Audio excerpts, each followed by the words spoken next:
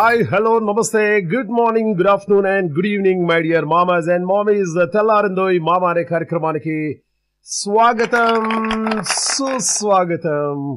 Correct గా 7:30 కంటే 7:30 మా వచ్చేసాడు ఈరోజు. అండ్ అలాగే ఈరోజు పుట్టినరోజు జరుపుకుంటున్నటువంటి మన వినోద్ కి many more happy returns of the day. Yes, happy birthday కూడా తెలియజేసాము. ఇంకా ఏమైనా స్పెషల్ విషెస్ ఉంటే 9705222005 కి మెసేజ్ చేసే ప్రయత్నం చేయండి. జనరల్ గా ఒక సినిమా బాగుంది అంటే హిట్ అయింది అంటారు, ఇంకా బాగుంది అంటే బ్లాక్ బస్టర్ అని చెప్పేసి అంటారు అనమాట. ఒక సినిమా అద్భుతం అంటే ఖచ్చితంగా రాజమౌళి గారు తీసుంటారు అని చెప్పేసి అనుకుంటారన్నమాట. ఒక సినిమా ఆశ్చర్యముగా ఉంది అంటే ఖచ్చితంగా సంగీత శ్రీనివాస్ గారు తీశారండి అంటారు. ఒక సినిమాలో బాగా నవ్వుకున్నాం అనుకో, డెఫినెట్ గా జంధ్యాల గారండి అని చెప్పేసి అంటారనమాట. కానీ ఒక సినిమాలో మనల్ని మనం చూసుకున్నాం అనుకో, మన బాధలు, మన కష్టాలు, మన సక్సెస్ అన్ని కూడా అదే సినిమాలో మనం చూసుకున్నాం అనుకో, మనల్ని మనం చూసుకుంటే డైరెక్టర్ రాజ్ ఉంటారు ఆయన. సో ఈరోజు Malaysia movie director Raj are గారు మనతో మాట్లాడడానికి సిద్ధంగా ఉన్నారు. చాలా రోజుల తర్వాత ఎప్పటిలో ట్రై చేస్తున్నాము, బట్ ఈ రోజు మనకు అవకాశం ఇవ్వడం జరిగిందండి. ఒక 1 hour 7:30 to 8:30 మీతోటి సరదాగా మాట్లాడడానికి రెడీగా ఉన్నారు. ముందుగా గట్టి గట్టి చప్పట్లతో రాజార్ గారికి స్వాగతం, సుస్వాగతం. మల్లేశం సినిమా డైరెక్టర్ రాజ్ కి షార్ట్ ఫిలిం చేసిన అనుభవం ఉంది. ఎలా సినిమా చేయాలో తెలుసు. అవకాశం కోసం ఎదురు చూడలేదు. తానే అన్ని అయి ఒక సినిమా చేశాడు. ఆ సినిమా ప్రేక్షకులను అలరించింది. అందులోని భావోద్వేగాలు అందరినీ కదిలించాయి. ఆ సినిమానే మల్లేశం. ఆ డైరెక్టర్ రాజ్ ఆర్. ఈ సినిమా విడుదలయ్యాక ప్రేక్షకుల, విమర్శకుల ప్రశంసలు చిరుజల్లులా కాదు, కుండపోతల, ఒక తుఫానులా ఇండస్ట్రీని తడిపేసింది. మల్లేశం ఎంతో హృదయంగా ఈ సినిమాను మలిచిన డైరెక్టర్ రాజ్ తన తొలి ప్రయత్నంతోనే అందరితో శభాష్ అనిపించుకున్నారు. 1 సంవత్సరం పాటు ఒక చిన్న ఊర్లో తన టీం మొత్తంతో కలిసి ఉండిపోయారు. సినిమాలా కాకుండా ఒక తపస్సులా భావించారు. అందుకే ఒక సహజమైన వాతావరణంలో, సున్నితమైన సన్నివేశాలతో, ఇంద్రధనస్సులోని 7 వర్ణాలలో ముంచి తీసిన సుతిమెత్తని పట్టుచీరలా వెండి తెరను చుట్టి తన జీవితాన్ని ఆవిష్కరించిన చిత్రంగా అందరి హృదయాల్ని తాకింది మన మల్లేశం సినిమా. శ్యామ్ బెనగల్ వంటి మహామహులను గుర్తుకు తెచ్చే ఈ సినిమా సహజత్వాన్ని సంతరించుకొని అందర్నీ ఆలోచింపజేస్తోంది. స్ఫూర్తిదాయకమైన ఇలాంటి సినిమాలు ఎన్నో చేయాలని దర్శకులు రాజుగారిని కోరుకుంటూ తెలుగు ఎన్ఆర్ఐ రేడియోకి హృదయపూర్వకంగా స్వాగతం, సుస్వాగతం తెలియజేస్తున్నాం. నమస్తే రాజనే. నమస్తే మహేష్. ఎలా ఉన్నారనే? బాగున్నారా? Thanks for the interview Mahesh. Thank you. ఇక్కడ ఇప్పుడు హైదరాబాద్ లో ఎక్కడ ఏ సినిమా థియేటర్ చూసినా అంత చిరంజీవి మానియా నడుస్తుంది. బొమ్మ బ్లాక్ బస్టర్ అయిపోయింది. ప్రేక్షకులందరూ కూడా చిరంజీవి సినిమాను ఆదరిస్తూ ఉన్నారు. సో ఆచార్యకి ఆల్ ది బెస్ట్ చెప్పేద్దాం మీ తరపు నుండి, మన రేడియో తరపు నుండి కూడా. All the best. మీకు చిరంజీవి అంటే ఇష్టమా రాజుగారు? నాకు అంటే ఆ జనరేషన్ అంతా కొంచెం అంటే అట్లీస్ట్ నా generation, okay, probably 80s 90s kids అంతా చిరంజీవి మూవీస్ తోనే పెరిగారు కాబట్టి, సో దాని రెఫరెన్సెస్ టైం వాడుకోవడానికి ఎగ్జాక్ట్లీ. ఎందుకంటే అందరి పిల్లలు అప్పుడు అంటే మెయిన్ గా ఒక అన్ని రెగ్యులర్ మూవీస్ కన్నా ఒక డిఫరెంట్ ట్రెండ్ వచ్చింది కదా చిరంజీవి వచ్చేది. అంటే dance line, movie, everything. So obvious impact నాకు అర్థమైపోయింది. ఎందుకంటే మలేషియం సినిమాలో హీరోయిన్ కి, హీరోకి మీరు మూవీ చూపించారు గరడమగుడు. అలాగే ఆ రేడియోలో కూడా చిరంజీవి పాట ఏదో ప్లే చేసినట్టున్నారు కదా, చిన్న అబ్బాయి రేడియో రిపేర్ చేసేటప్పుడు. కరెక్ట్ మహేష్. అంటే ఏజ్ చూపించడానికి, ఓకే చిన్నప్పుడు ఈ ఏజ్ జరిగింది, తర్వాత ఇంకొకటి జరిగింది అనడానికి ఒక, అంటే సపోజ్ ఫర్ ఎగ్జాంపుల్ ఒక 10 సంవత్సరాల మనము ఒక ట్రాన్సిషన్ జరిగిందని చూపించడానికి ఆ ఎరాకి మాత్రం ఒక కామన్ ఫ్యాక్టర్ అందరికి అర్థమయ్యేలాగా, ఓకే ఈ సాంగ్ వచ్చిందంటే అప్రాక్సిమేట్లీ ఇయర్ తర్వాత పెద్దగా అయిపోయి ఈ తర్వాత ఈ సాంగ్ తో స్టార్ట్ అయింది అని అంటే ఆ ట్రాన్సిషన్ టూల్ గా వాడుకున్నా. అండ్ ఆ జనరేషన్స్ కి నేను అనుకోవడం Chiranjeevi songs is the easiest way చెప్పడానికి. అంటే ఫర్ ఎగ్జాంపుల్ ఇంకా మిగతా టూల్స్ అంటే ఇప్పుడు ఈ గవర్నమెంట్ ఉన్నాడు, ఈ చీఫ్ మినిస్టర్, ఇట్లా వాడుకోవాలి. బట్ అవన్నీ కూడా కొంతమందికి తెలుసు, కొంతమందికి తెలియదు. బట్ ఎక్కువ మంది కనెక్ట్ అయ్యి ఈజీగా ట్రాన్సిషన్ చూపించగలిగేది చిరంజీవి.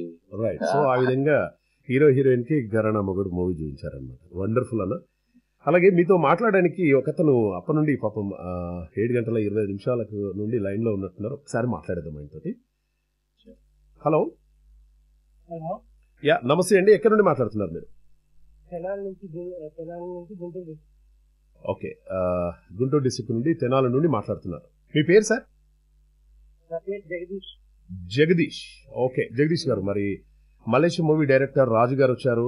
డైరెక్ట్ గా అడిగేసేయండి, మీకున్నటువంటి ఏమన్నా క్వశ్చన్స్ ఏమన్నా ఉంటే.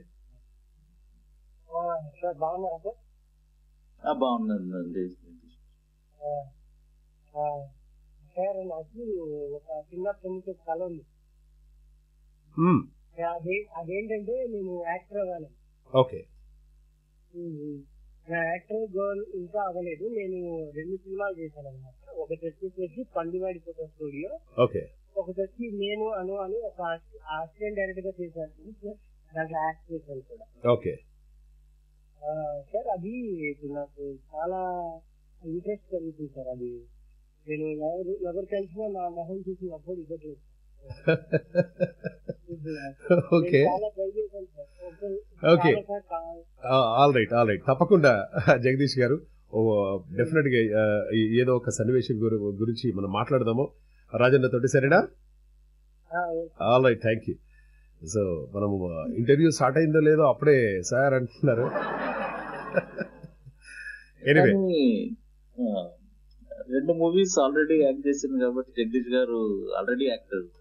సో 2 ఆల్రెడీ ఆయన 2 మూవీస్ లో పనిచేశాడు కాబట్టి పెద్దగా టెన్షన్ పడాల్సిన అవసరం లేదు.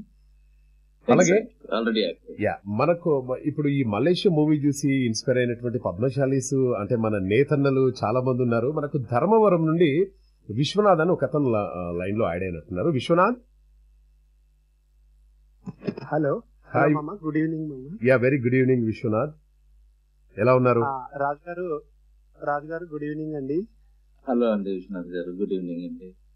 నా పేరు విశ్వనాథ్ అండి, అనంతపూర్ డిస్ట్రిక్ట్ ధర్మవరం నుంచి మాట్లాడుతున్నాను. హాయ్ విశ్వనాథ్ సార్, నేను పట్టు చీరలు తయారు చేస్తూ ఉంటానండి. సో మీ సినిమా చూసానండి. నిజంగా ఒక చేనేత కార్మికుడి జీవితాన్ని తెరపైన అంత అందంగా చూపించినందుకు సార్ కార్మికుడిగా మీకు కృతజ్ఞతలు తెలియజేస్తున్నానండి. థ్యాంక్ యూ సో మచ్ అండి. సో మీరు అంటే స్టోరీ తీసుకొచ్చిన విధానం చాలా చాలా బాగుందండి. విమర్శకులందరితో ప్రశంసలు పొందడం గొప్ప విషయం సార్. అందుకే అభినందనలు తెలియజేద్దామని అప్పటి నుంచి వెయిటింగ్ చేస్తూ ఉన్నానండి. Thank you so much. Wonderful. మొదటికైతే Vishwanath, మీరు పట్టు చీరలు నేస్తారు కదా? అవునండి. అంటే చెప్పండి మామ. అంటే మీకు కూడా ఈ పట్టు శారీ నేసేటప్పుడు రకరకాల కష్టాలు అవి ఉంటాయి కదా? అవును మామ, చాలా ఉంటాయి. అంటే ఇప్పుడు మల్లేశం సినిమా అంటే అక్కడ పోచంపల్లి ఆ ఏరియాలో అది ఎక్కువగా ఉంది మామ. మేము నేసేవన్నీ మరీ వర్క్ జాకాల్లోనే వచ్చేసింది అనమాట. ఇది ఆశయంతరం అంటే దారంతోనే చాలా కష్టం మామ నిజానికి. సో అట్లాగే ఒక్కొక్క విభాగంలో కూడా ఒక్కొక్కరు చాలా కృషి చేసి మా చేనేత జీవితాలని కష్టం కొంచెం తగ్గించి మనిషికి కొంచెం ప్రశాంతంగా చేసుకునే అవకాశాలు కల్పించారు మామ చాలా మంది. అది విశ్వనాథ్ గారు అన్నట్టు మహేష్, ఇది ఇక్కత్ ఏమో మన పోచంపల్లి దగ్గర. బట్ మూవీ ఒక ఆబ్జెక్టివ్ మీరు ఒక దగ్గర చూస్తే కొన్ని మనం సిచ్యువేషన్స్ పెట్టిన ఆబ్జెక్టివ్ ఏంటంటే మహేష్, ఈ ఒక చిన్న మనము హ్యాండ్లూమ్ లో ఒక చిన్నది ఏదన్నా న్యాచురల్ గా వచ్చేస్తాయి చిన్న చిన్న ఇంపర్ఫెక్షన్స్. మనము ఏ హ్యాండ్లూమ్ అంటే ధర్మవరం అయినా ఇంకా ఏ పర్టికులర్ అయినా. సో అప్పుడు మనం అదొక ఇంపర్ఫెక్షన్ లా చూడొద్దు, విచ్ ఈస్ హ్యాండ్లూమ్ అనేది మెషిన్ లాగా కాకుండా ఒక డిజైనర్ లాగా మన ఒక్కరికి ఒక పర్సన్ దగ్గర నుంచి మనకు వస్తున్నది. సో అట్లాంటి చిన్న చిన్నవి it's adding to the beauty of the sari and not imperfections అనేది కొంచెము కొనేవాళ్ళు చూడాలి, ప్లస్ ఆ రెస్పెక్ట్ చేయాలి అనేది అది universal theme for all the handloom industry. మనము రిక్వెస్ట్ చేసింది అంటే హిడెన్ అజెండా అయితే ఆడియన్స్ కదా ఉండేది, ఇర్రెస్పెక్టివ్ ఆఫ్ ఇక్కడ పార్ట్ ఆ స్టైల్ ఆఫ్ వీవింగ్ ఇక్కడ ఉన్న మిగతా స్పెసిఫిక్ పార్ట్స్ అన్ని హ్యాండ్లూమ్ దానికి మనకు వర్తిస్తుంది. Wonderful రజన and Vishwanath, thank you very much. నిజంగా కరెక్ట్ గా టైం కి correct call with correct director right time లో కాల్ చేశారు. మీరు కూడా చాలా హ్యాపీగా ఫీల్ అవుతున్నారు. చాలా నిజానికి సార్ అసలు చేనేత జీవితాన్ని సినిమా అంటే ఇది బడ్జెట్ పరంగా ఎట్లా వర్కౌట్ అయిందో నాకైతే తెలియదు, కానీ ఒక మా అదే అండి చేనేత రంగానికి ఒక ఆనిముత్యం లాగా ఒక సినిమా ఉంది అని గర్వంగా చెప్పుకోగలను. నిజానికి థ్యాంక్ యూ అండి రాజు గారు, ఒక మంచి కళాత్మక చిత్రాన్ని మా కోసం అందించినందుకు. ఇంకా మీరు ముందు ముందు మంచి చిత్రాలు తీసి జన హృదయాల్లో నిలవాలని మాత్రం మనస్ఫూర్తిగా కోరుకుంటున్నాను sir. Thank you so much sir. Right Vishwanath, thank you మామ, మంచి అవకాశం ఇచ్చినందుకు థ్యాంక్ యూ అండి. You're welcome. అలాగే మరొక ఆత్మీయులు ఉన్నారు. హలో. నమస్తే అండి.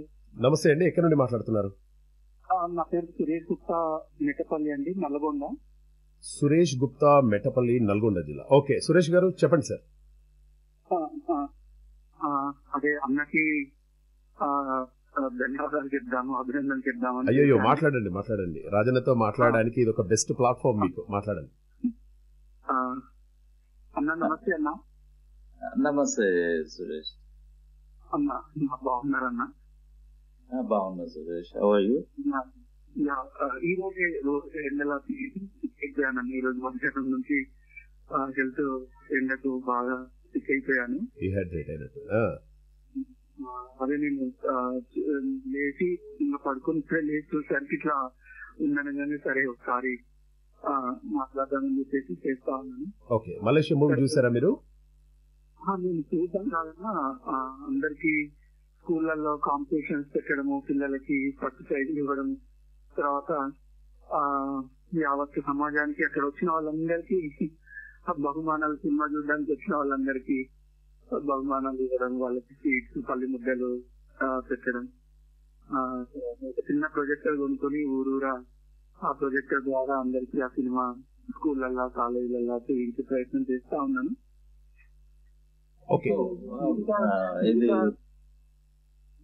మిగతా సమాజం అంతా అంటే చేనేత గురించి గొప్పగా చూపించారు. చేనేత సరే కమ్యూనిటీ అనో లేదంటే అట్లా ఫీల్ అవుతా ఉంటే, బట్ ఆయన as environment lover, so why should we wear handloom? So పర్యావరణానికి చేనేతకి సంబంధం ఏంటి? తర్వాత ఏదైతే ఐక్యరాజ్య సమితి ఇచ్చిన సస్టైనబుల్ డెవలప్మెంట్ గోల్స్ 17 లో చేనేత వాడడం ద్వారా ఎన్ని గోల్స్ ని మనం రీచ్ కాగలము అనేటటువంటి దృక్పథంతో నేను సమాజంలోకి తీసుకెళ్తా ఉన్నాను.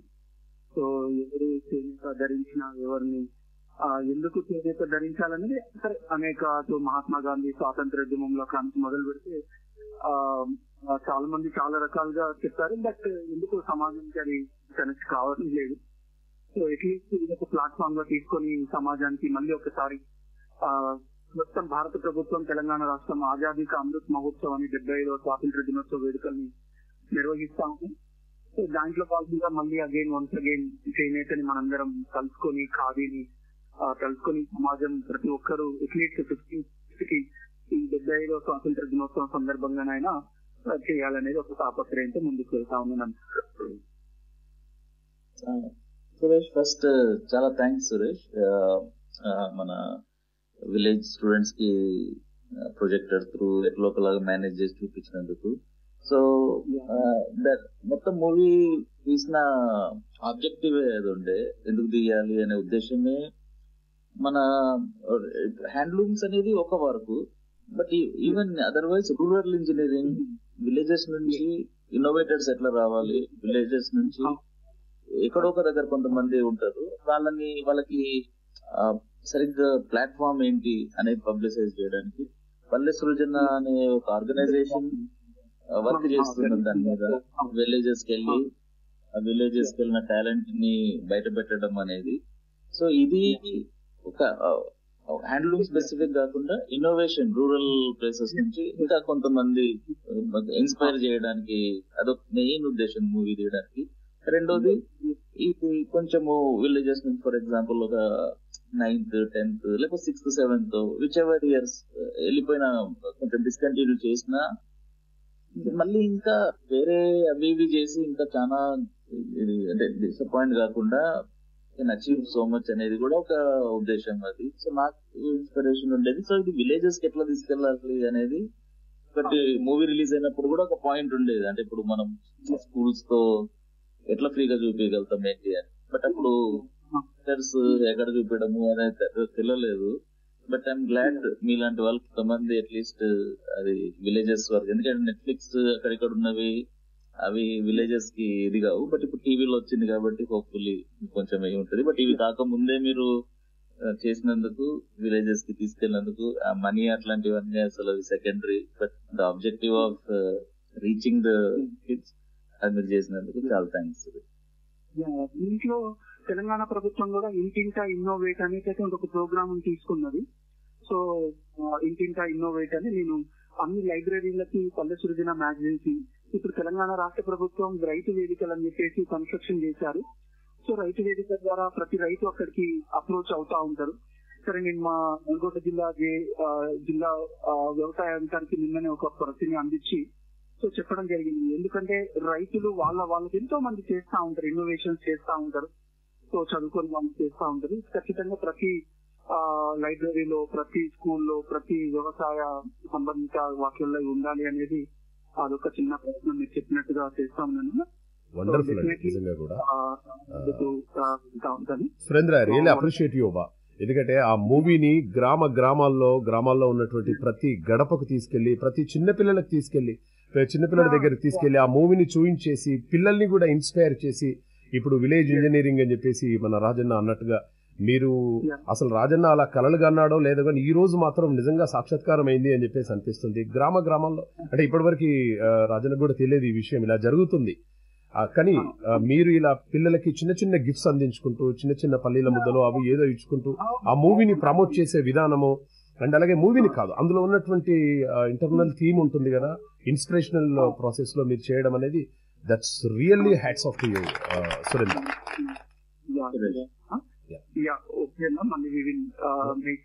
నాకు ఈ అవకాశం కల్పించిన తెలుగు ఎన్ఆర్ఐ రేడియో మరొకసారి ధన్యవాదాలు తెలుసు. Your most welcome. రజన, ఎప్పుడన్నా అనుకున్నారా ఇంతవరకు ఇలా వెళ్ళిపోతుంది అని చెప్పేసి? ఇప్పుడు నిజంగా మీకు కాళ్ళ ముందు ఒక ఈ విధంగా మాట్లాడడం డెఫినెట్లీ అంటే విలేజెస్ కి వెళ్ళాలనేది ఒక మెయిన్ ఇది రీజన్. కానీ ఎట్లా అనేది నాకు కూడా అర్థం కాలేదు. బట్ ఇంకా కొంతమంది దాన్ని స్ప్రెడ్ చేస్తున్నారంటే, ఎందుకంటే విలేజెస్ తో మనం ఇప్పుడు స్కూల్లో ప్రొజెక్షన్ అవి చేసినప్పుడు మనకి మూవీ పాయింట్ ఆఫ్ వ్యూ అప్పుడైనా టికెట్స్ వచ్చినప్పుడైనా మనకి రెవెన్యూ రాదు. But that was never the motive. దానికి మనం రూరల్ కి ఎట్లా పెనెట్రేట్ అవ్వాలనేది ఉంది.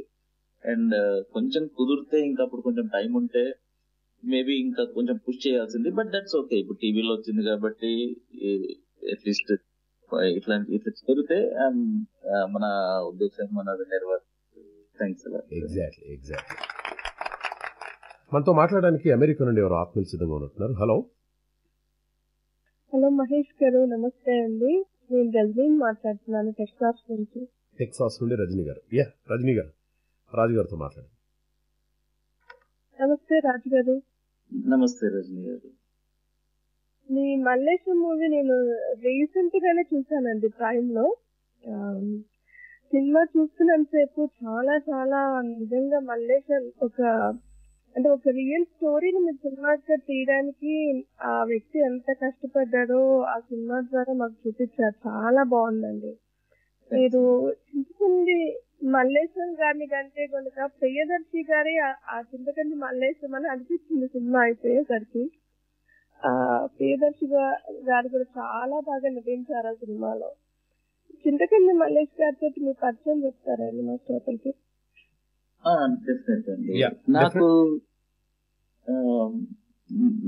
నాకు మల్లేశం గారిది ఒక టెడ్ టాక్ 2016 ఆ టైం ఫ్రేమ్ లో పంపించారండి ఒక ఫ్రెండ్. సో అది చూసినప్పుడు అప్పుడు మేబీ ఒక 30,000-40,000 వ్యూస్ ఉన్నాయి టెడ్ టాక్ కి, తెలుగులో మాట్లాడారు. అది నాకు చాలా ఇన్స్పిరేషన్ అనిపించిందండి. అప్పటి వరకు నాకు అసలు వీవింగ్ తో నాకు ఏ రిలేషన్ లేదు, హ్యాండ్లూమ్ సంబంధం లేదు. బట్ ఆ స్పిరిట్ ఏదైతే ఉందో అంటే నాకు అనిపించింది, నాకు పర్సనల్ గా కూడా అప్పుడు కనెక్ట్ అయ్యానండి. ఎలా అంటే ప్రతి ఒక్కరికి కొన్ని ఫెయిల్యూర్స్, కొన్ని సక్సెసెస్ ఉంటాయండి. అంటే ఇప్పుడు నాకు కూడా ఫిల్మ్ మేకింగ్ లో 2007 ఆ టైంలో నేను ఒక తమిళ్ మూవీ ట్రై చేసి అది కంప్లీట్ ఫ్లాప్ అయ్యి వదిలేసాను నేను. ఈ వీడియో చూసిన తర్వాత అనుకున్నా, ఒక person 6th grade 7th grade చదువుకున్న అతను అది కూడా ఫెయిల్ అయ్యి 6th ఫెయిల్ అయ్యో 7th ఫెయిల్ అయ్యో అట్లాంటి పర్సన్ ఎన్నిసార్లు ఫెయిల్ అయినా ఒక 7 years వరకు వదలకుండా ట్రై చేశాడు. నేను ఒకసారి ట్రై చేసేసి వదిలేసాను. సో ఇంకా ఒకే కాదు కదా ఫెయిల్యూర్ సక్సెస్ కి. ఇంకా దాని లాస్ట్ టైం నేను ఏం చేసామో నేర్చుకొని how we can do it better అని నేను ఇన్స్పైర్ అయ్యాను. నాకు సబ్జెక్ట్ నాకు ఇన్స్పిరేషన్ ఉంది. సో నేను ఇదే సబ్జెక్ట్ మీద మళ్ళీ చేయాలి. సో నాలాగా ఇంకా కొంతమంది ఇన్స్పైర్ అవుతారు కదా, ఒకటే రీజన్ తో నేను ఫోన్ చేసి కలిసి రైట్స్ తీసుకొని మూవీ చేశాను. వండర్ఫుల్ అండి రజనీ గారు, thank you ma'am. All right. Hello, this is Pawan from Hyderabad. నమస్తే మహేష్ గారు అండ్ రాజ్ గారు. యా, నమస్తే పవన్ గారు. Very nice to hear you sir today. Thank you sir. Sir, Mallesham is being my favourite movie. ఎప్పుడు చూసినా చాలా కొత్తగా అనిపిస్తుంది. ఏదో ఒక పాయింట్ మళ్ళీ రిపీట్ అవుతున్నట్టు అనిపిస్తుంది కొత్తగా. And first and foremost I would like to congratulate you sir. ఒక మంచి ఒక శ్యామ్ బెనగల్ మూవీ. సపోజ్ మీ ఫేవరెట్ డైరెక్టర్ అనుకుంటా ఆయన, మీ గురించి చెప్పాను నేను. శ్యామ్ బెనగల్ గారి మూవీ చూసిన ఫీల్, ఒక మంచి ఫీల్ నాకు వచ్చింది మూవీ చూసాక. And I would like to ask you one question, sir. Sure. అసలు కరెక్ట్ గా అంటే ఏది ట్రిగ్గర్ చేస్తుంది అంటే ఇది కంపల్సరీగా ఈ వ్యూవర్స్ మీద తీయాలి అనే పాయింట్ మీకు ఎక్కడ ట్రిగ్గర్ అయింది? అంటే మీరు చిన్నప్పుడు చాలా దగ్గరగా వాళ్ళ ఈ నేతన్నల పరిస్థితి చూడడం జరిగింది, ఎందుకంటే కళ్ళకు కట్టినట్టుగా ఉంటుంది ఆ మూవీ. చాలా క్లోజ్ గా అబ్జర్వ్ చేశారా? అంటే నాకు first Shyam Benegal sir movies extraordinary. Thanks a lot Pawan. అది సార్ కూడా హ్యాండ్లూమ్స్ మీద ఒక మంచి మూవీ. సో నేను రీసెర్చ్ చేస్తున్నప్పుడు దానికన్నా ముందు I was always a fan of Benegal sir. But ఈ మూవీ కోసం మళ్ళీ సార్ది కూడా రీసెర్చ్ చేసి, సార్ది కూడా అథెంటిసిటీ ఆ టైమ్స్ లలో, ఫర్ ఎగ్జాంపుల్ వాళ్ళ ట్రెడిషన్స్, క్లోదింగ్, ఇవన్నీ కూడా రీసెర్చ్ కి సార్ది హెల్ప్ అయింది మూవీకి. సో ఇది ఈ పాయింట్ థ్యాంక్స్. ఇది హ్యాండ్లూమ్స్ దగ్గరకు వచ్చేసరికి నాకు ఎక్కువ ఐడియా లేదు. బట్ 80s ఎండింగ్ లో 90s ఆ టైంలలో పేపర్ లో చదివినప్పుడు మాత్రము ఎప్పుడు సిరిసిల్ల ఏరియాలో నుంచి పవర్లూమ్ వాళ్ళవి ఎక్కువ సూసైడ్స్ వినిపించేవి అప్పుడు. దానికి హిస్టరీ చాలా డిఫరెంట్. ఎందుకంటే ఈ పవర్ లూమ్స్ వచ్చిన తర్వాత, ఇదంటే ఈ జెట్ లూమ్స్ వచ్చిన తర్వాత పవర్ లూమ్స్ ఆబ్సల్యూట్ అయిపోయినాయి. And then all of them loss there livelihood. Suicides ఎక్కువ కనిపించేవి. సో ఎప్పుడు కూడా ఈ కమ్యూనిటీలో ఇట్లా ఫార్మర్స్, తర్వాత నెక్స్ట్ వీవర్స్, ఈ ప్రాబ్లమ్స్ అదే సాఫ్ట్ కార్నర్ ఉండేది. బట్ నాలెడ్జ్ ఎక్కువ లేదు అది.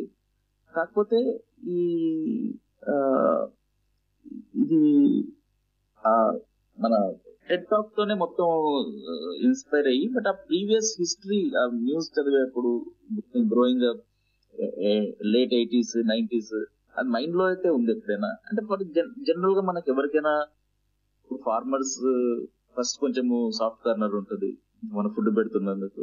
వీవర్స్ నెక్స్ట్ కొంచెం ఉంటుంది, అరే వీళ్ళు ఇంత కష్టపడి ఇంత చేస్తున్నారు మనకి అని. ఆ గ్రాటిట్యూడ్ అండి మెయిన్. బట్ నెక్స్ట్ వీళ్ళ నేర్చుకోవడము, how they weave, how they do it అనేది మెయిన్ రీజన్ ఏంటంటే, మూవీ తీయడానికి ఈ సిటీలో లేనండి నేను, ఆ విలేజ్ కి వెళ్ళిపోయి మా టీం అంతా అక్కడ ఉండి ఒక 1 year హౌ దే డైలీ ఏంటి, కల్చరల్ ఆస్పెక్ట్స్ ఏంటి, హాలిడేస్ అప్ ఏంటి, ఇవన్నీ అక్కడ ఉన్నందుకు కొంచెం అది నేను చేయగలిగినండి. క్లోజర్ టు వాళ్ళ లైఫ్ అక్కడ ఉన్నందుకు main. Wonderful sir, thank you very much Pawan గారు. అలాగే మరొక వెంకట్రామ్ సార్ లైన్ లో ఉన్నట్టున్నారు. Hello sir, good morning. ఎన్ని రోజులు అయింది సార్, నిజంగా సో సర్ప్రైజ్ నాకు ఈరోజు. ఎస్, కాలిఫోర్నియాలో ఉన్నారు కదా సార్. ఇప్పుడు మన డైరెక్టర్ గారు ఉన్నారు, డైరెక్టర్ గారికి మిమ్మల్ని పరిచయం చేస్తాను. ఇప్పుడు మనతో మాట్లాడే ఈ వ్యక్తి వెంకట్రామ్ సార్ అండి. ఈయన మన సిద్దిపేట ఏరియాలో ఫారెస్ట్ ఆఫీసర్గా చేశారు, డిఎస్పీగా చేశారు. అండ్ స్పెషల్గా ఈరోజు మన షోకి కాల్ చేయడం జరిగింది రాజన్ ఆయన సార్. నమస్తే వెంకట్రామ్ సార్. నమస్తే రాజన్న గారు. సార్ అయితే సార్, మీ మల్లేశం సినిమాను ఒక 3-4 సార్లు మళ్ళీ పెట్టుకొని చూడడం జరిగింది సార్. అసలు మీరు ఆ పిక్చర్ ని తీసినంతసేపు మీ సెలెక్షన్, ఆర్టిస్ట్ సెలెక్షన్ కానీ, స్టోరీ ఏమో పెద్ద హీరో సినిమా, కానీ మీ ఆర్టిస్ట్ సెలెక్షన్ కానీ, ఆ ప్రియదర్శి వాళ్ళ ఫాదర్ పోర్షన్, వాళ్ళ మదర్ పోర్షన్, వాళ్ళ మిస్సెస్ పోర్షన్, మీ సెలెక్షన్ మీ అసలు చాలా బ్రహ్మాండంగా ఉంది సార్. అసలు చూస్తున్నంత సేపు సినిమా చూస్తున్నట్టు అనిపించలేదు. అదేదో మనం కూడా ఆ ఊర్లోనే ఒక భాగంగా ఉన్నట్టుగా అనిపించింది సార్. చాలా బ్రహ్మాండంగా అనిపించింది. ఇది ఒక ఆపర్చునిటీ మాకు తెలుగు ఎన్ఆర్ఐ రేడియో నుంచి తమతో మాట్లాడే ఆపర్చునిటీ కలిగింది సార్. చాలా సంతోషం మాకు. Thank you so much sir.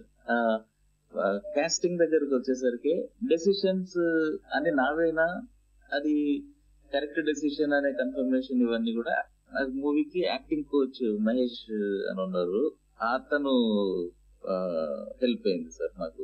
అంటే ఇప్పుడు ఫర్ ఎగ్జాంపుల్ ఒక క్యారెక్టర్ కి ఇది అనుకున్న వెతికి తీసుకున్నప్పుడు మళ్ళీ అతని దగ్గర నుంచి కన్ఫర్మేషన్ లాగా మనకు ఒక యాక్టింగ్ కోచ్ వీళ్ళుంటే మనకి ఒక మళ్ళీ అడిషనల్ ఇది మనకి ఒక అష్యూరెన్స్. సో ఆ క్రెడిట్ అంతా డెఫినెట్లీ యాక్టింగ్ కోచ్ కూడా అవుతుంది. And thank you so much sir. Sir thank you అండి, థ్యాంక్ యూ వెరీ మచ్. నమస్తే సార్. నమస్తే. నిజంగా సార్ డిఎస్పీగా పనిచేశారు సార్, రిటైర్ అయ్యారు రీసెంట్ గా. సో ఇప్పటివరకు 4-5 సార్లు మూవీ చూశాను అని చెప్పేసి అన్నారు. మనకు ఆత్మీయులు ఎవరో ఉన్నారు. హలో హలో అండి, నమస్తే. మీరు లైన్ లో ఉండండి. రఘు, శ్రీ గారా? అవునండి, నేను శ్రీవల్లి, లండన్ నుంచి. ఓకే, లండన్ నుండి శ్రీవల్లి గారు. నమస్తే అండి రాజ్ గారు. నమస్తే శ్రీవల్లి గారు. First of all thank you so much అండి. ఎందుకు అంటే లండన్ లో యాక్చువల్ గా మోడర్నైజేషన్ వచ్చేసి డ్రెస్సింగ్ సెన్స్ అంటే అసలు చీరకి ప్రాముఖ్యత పోయే టైంలో మీరు ఇలాంటి మూవీ తీసుకురావడం వల్ల మా ఆంధ్ర కానీ తెలంగాణ ఫారమ్స్ లో ఎక్కడ ఫంక్షన్స్ అయినా కూడా అదొక స్టాల్ పెట్టి చేనేత వాళ్ళకి ఇది హెల్ప్ అని చెప్పి దాని ప్రాముఖ్యత పెంచి మొత్తం మా ఏరియాస్ లో కూడా దానికి ఇప్పుడు అంటే ఎస్టాబ్లిష్ అయిపోయింది ఇక్కడ. సో చేనేత వాళ్ళకి సహాయం చేయాలి, అలాంటి చీరలే కొనుక్కోవాలి అన్న ఒక వాల్యూ యాడ్ ఇచ్చారండి మీరు లైఫ్ లో అందరికి. So thank you so much అండి. బట్ అది దాని ఆబ్జెక్టివ్ ని ట్రాన్స్లేట్ చేసినందుకు థ్యాంక్స్ అండి. ఎందుకంటే అది ఒక హిడెన్ అజెండా డెఫినెట్లీ అండి. అంటే మూవీ తీసినప్పుడు ఇప్పుడు మనకి ఎందుకు తీయాలి అనే పాయింట్ కి ఒక పాయింట్ ఇది కూడా అండి. ఏంటంటే ఇప్పుడు అట్లీస్ట్ కొంతమంది చూసి దాని ఆ బ్యూటీని, ఆర్ట్ ని కొంచెం ఆ బ్యూటీని అర్థం చేసుకునే వాళ్ళు, మళ్ళీ అన్ని అవే కాకపోయినా మీరు అన్నట్టు ఎప్పుడో ఒకసారి లేకపోతే ఇది తీసుకున్నా కూడా కొంత వాళ్ళకి అదొక ఎంకరేజ్మెంట్. ఆర్ట్ ఇంకా కొన్ని సంవత్సరాలు ఉండే, ఎందుకంటే ఇవన్నీ డిఫరెంట్ ఆర్ట్ స్టైల్స్ అండి. ఇప్పుడు ఫర్ ఎగ్జాంపుల్ ఇంకో కలర్ ధర్మవరం నుంచి కాల్ చేసినప్పుడు, చిరాల చేసినప్పుడు, ఇక్కడ నుంచి even other parts of India నుంచి చేసినప్పుడు ఎవ్రీ హ్యాండ్లూమ్ ఆర్ట్ దాని ఆర్ట్ దాని బ్యూటీ. సో అప్పుడప్పుడు మీరు అన్నట్టు ఇంకా కొంతమంది కొంటుంటే మీలాంటి వాళ్ళు దాన్ని ప్రమోట్ చేసినందుకు యాక్చువల్లీ ఆ ఆబ్జెక్టివ్ ట్రాన్స్లేట్ అయినట్టు. హోప్ఫుల్లీ ఇంకా కొన్ని సంవత్సరాలు ఆర్ట్ బ్రతుకుంటది, లేదా కొన్ని ఆర్ట్స్ ఇంకా సర్వైవ్ అండి. But thank you so much for కూడా మోడర్నైజేషన్ వెళ్ళిపోయి ఒకప్పుడు రెడీమేడ్ అనుకుంటూ అటువైపు వెళ్ళిపోయి మన నేచర్ కి దగ్గరగా ఉన్న బట్టలు కానీ అవన్నీ కూడా పక్కన పెట్టేసే టైంలో మీరు ఈ రెవల్యూషనే చెప్పొచ్చు. Movie it's not a movie, it's a revolutionary film అని చెప్పచ్చు. సో అలా చేశారు, కంగ్రాచులేషన్స్ ఫర్ దట్. అండ్ మరి నెక్స్ట్ ఎనీ జోనర్ మీరు స్టిక్ అవుతున్నారా, లేక నెక్స్ట్ జోనర్ ఏంటి? నెక్స్ట్ తెలుగు పోయిటరీ ఇంకా లాంగ్వేజ్, తెలుగు పోయిటరీ ఇంకా లిటరేచర్ మీద ఒక మూవీ తీద్దాం అనుకున్నాను. కాకపోతే కొంచెం ఆఫ్ బీట్ వాటికి కొంచెం ఎంకరేజ్మెంట్ ప్రాబ్లమ్స్, యాక్టర్స్ దొరకడం కొంచెం కష్టం అవుతుంది. సో ట్రై చేస్తున్నా ఇంకా తెలుగులో చేయడానికి. కుదరకపోతే కొంచెం హిందీలో చేయాలి అనే ప్లాన్ ఉందండి. సో నెక్స్ట్ మన నాటక రంగం కూడా వెనక్కి పడిపోతుంది. సో దాన్ని కూడా నాకు వచ్చి ప్రమోట్ చేసే విధంగా ఆలోచించండి. డెఫినెట్లీ అండి. Thank you sir, thanks for the opportunity. Thank you Mahesh గారు. నాటక రంగం కూడా అందులోనే యాడ్ అవుతుందండి, చూడాలి. మరొక ఆత్మీయులు ఉన్నారు. Hello. Hello, good morning, good afternoon, good evening. ఏ దేశం నుండి, ఎక్కడి నుండి?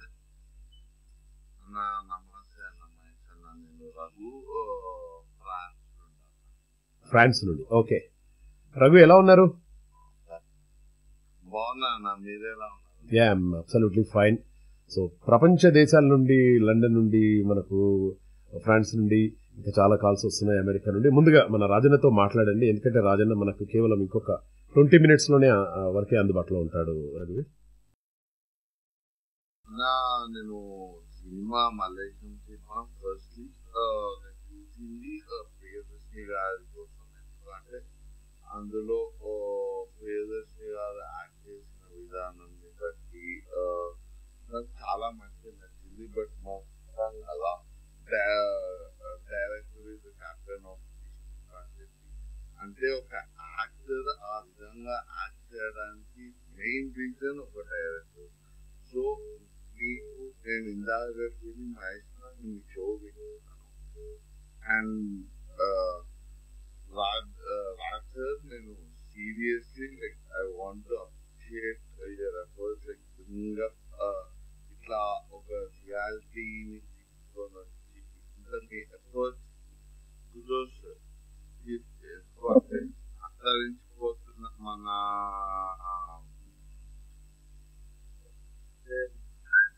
మీ తెలంగాణ సంస్కృతిని వెలికి తీశారు కదా. Thank you so much Ravi గారు. మీ ఫ్యూచర్ నెక్స్ట్ అప్కమింగ్ మూవీస్ లో కూడా ఇలాంటివి ఇన్స్పిరేషనల్ గా జనాలకి నచ్చినట్టు చేయాలని మనస్ఫూర్తిగా కోరుకుంటున్నాను. డెఫినెట్లీ అండి. సేమ్ హోప్ఫుల్లీ మల్లేశ్వరం నచ్చిన వాళ్ళకి అదే స్టైల్లో, అదే సిమిలర్ కొంచెం ఆఫ్ బీట్ ఉన్న నచ్చే విధంగా ట్రై చేస్తానండి next movie. Wonderful రఘువీర్. Thank you so much. మరొక ఆత్మీయులు లైన్ లో ఉన్నట్టున్నారు. హలో. హలో అండి. యా మ్యామ్, ఎక్కడ నుండి మాట్లాడుతున్నారు? యుఎస్ఏ. ఓకే, కొంచెం లౌడ్ గా మాట్లాడరా మేడం? Yeah fine ma'am. రాజు గారు ఉన్నారు, మలేషియం డైరెక్టర్ గారు. సో తొందరగా మాట్లాడేసేయండి. హలో అండి. Very nice to have you here in Telugu NRI Radio అండి. యాక్చువల్లీ అంటే అయినో మలేషియన్ గురించి అందరూ చెప్తున్నారు. This is what I feel అండి. మీరు ఇంకా ప్రమోషన్ అప్పుడు before the release of the movie వచ్చింటే చాలా బాగుండేదేమో కదండి. అంటే అప్పుడు చిన్న మూవీస్ కి కొంచెం ఒక లిమిట్ ఉంటదండి మార్కెటింగ్ కి, ఫర్ వేరియస్ రీజన్స్. అది మనము ఒక ఒక లిమిట్ వరకు పుష్ చేయడానికి ట్రై చేస్తాము. కొన్ని లక్ ఉన్న మూవీస్ ఇంకా కొంచెం స్ప్రెడ్ అవుతాయి. బట్ ఉన్న కన్స్ట్రెయిన్స్ లో మాక్సిమం ట్రై చేసాము. అండ్ జస్ట్ బికాస్ ఆఫ్ ఇప్పుడు మీడియా, ఫేస్బుక్స్ ఇట్లాంటి మీడియంస్ నుంచి మిగతా చూసిన వాళ్ళు ఆడియన్స్ అక్కడిక్కడి నుంచి వచ్చిన బెనిఫిట్ అండి. ఏదో కొద్ది గొప్ప వచ్చిన మార్కెటింగ్ కూడా ఈ చిన్న మూవీస్ కి దట్స్ హౌ ఇట్ వర్క్స్ అండి. And thanks to so many people who help right, I mean when they went and wrote it in social media, that's when a few more people have watched. అంటే significant కాదండి, but what ever it is that's because of audience, కొంచెం వచ్చిన marketing. So మనం try చేస్తాం కానీ limit ఉంటుంది. So many countries so I feel this is the right way where your artist next movies should come before the release. Yeah, definitely. I'll take care, Shivani garu. Thank you so much, ma'am. Have a good day. Yeah, so nice of you, ma'am. Point and next movies, why don't you try for a biopic? అంటే depends అండి. అంటే ఇప్పుడు నాకు చింతకి మల్లేశం గారిది నాకు Ted talk చూసినప్పుడు నాకు నచ్చిన పాయింట్, దాంట్లో నాకు ఇన్స్పైర్ అయిన పాయింట్ ఏంటంటే, నేను కొన్ని విషయాల్లో ఫెయిల్ అయ్యాను and then I gave up after the first time. Okay, నాకు నచ్చిన పాయింట్ మొత్తం దాంట్లో, అతను though he was not educated, 6th grade 7th grade fail అయ్యి 6th ఫెయిల్ అయ్యి, బట్ ఒకసారి అనుకున్న తర్వాత మల్టిపుల్ ఫెయిల్యూర్స్ తర్వాత పర్సిస్ట్ అయ్యాడు. ఆ క్వాలిటీ నచ్చి నేను ఇన్స్పైర్ అయ్యి అది తీసానండి. సో ఇప్పుడు నెక్స్ట్ ది సిమిలర్ గా ఇన్స్పైర్ అవుతేనే మనం తీయగలుగుతాం కదండి. జస్ట్ బికాస్ ఇప్పుడు మనం మూవీ తీయాలని మనం ఒక బయోపిక్ ఎక్కలేం కదా. ఇఫ్ ఎట్ ఆల్ మనకి అట్లీస్ట్ అది అంత ఇన్స్పిరేషనల్ అనిపించినప్పుడు అప్పుడు మనం అరే ఇంకొకరికి కూడా ఒక ఇన్స్పిరేషన్ అవుతుంది కదా అని మనం తీస్తాం కదా. సో హోప్ఫుల్లీ అండి, అంటే ద రైట్ సబ్జెక్ట్ కమ్స్, లేకపోతే the current plan is to do something on poetry and literature. అది కొంచెం అది ఎక్కువ అది పట్టించుకోలేదు. So poetry and literature and మీరు అన్నట్టుగా ఇంతకుముందు సో మళ్ళీ మరుగున పడుతున్నటువంటి మన I feel if it is a biopic, you will bring out the real thing. Thank you so much, ma'am. And hopefully కొంచెం అట్లాంటి ఏదన్నా లక్కీగా తగులుతే నాకు ఎక్కడో ఒక దగ్గర న్యూస్ పేపర్ ఆర్టికల్ లాగో ఇంకేదో, దెన్ డెఫినెట్లీ అండి, hopefully in future. Right madam, thank you. అలాగే ఇప్పుడు మీ టీం అంతా కూడా ఆ ఊళ్ళో ఉన్నారు కదండి, ఆ ఊళ్ళో వాళ్ళు మీకు ఏ విధంగా సహకరించారు, అలాగే జనరల్ గా ఆ ఊరినే ఎన్నుకోవడానికి గల కారణం ఏంటుంది బ్యాక్గ్రౌండ్? అది మొత్తం ఆ ఊరు దాని మొత్తం క్రెడిట్ మా ఆర్ట్ డైరెక్టర్ లక్ష్మీనైలే సార్.